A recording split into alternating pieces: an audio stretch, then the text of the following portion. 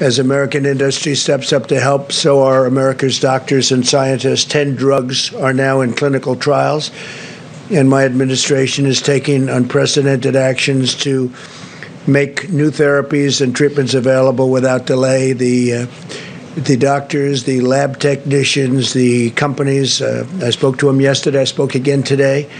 They are coming up with things that are, I hope, in the very near future are going to be very, very special, very important.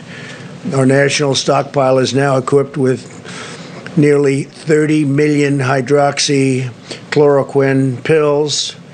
So we're up to about 30 million. We're distributing by the millions.